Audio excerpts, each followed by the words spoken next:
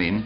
At the other end of the scale, at least so far as weight is concerned, are the products of the famous quarries of Malta.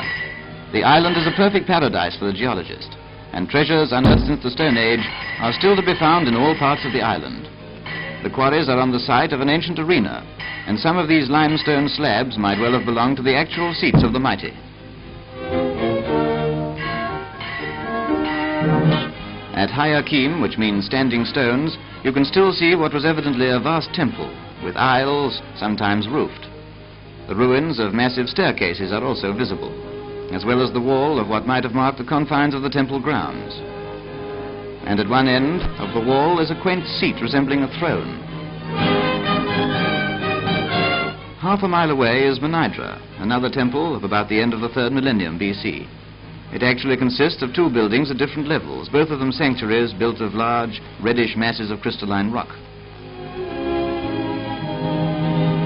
If you would delve into the dim, distant past, friend, here's how.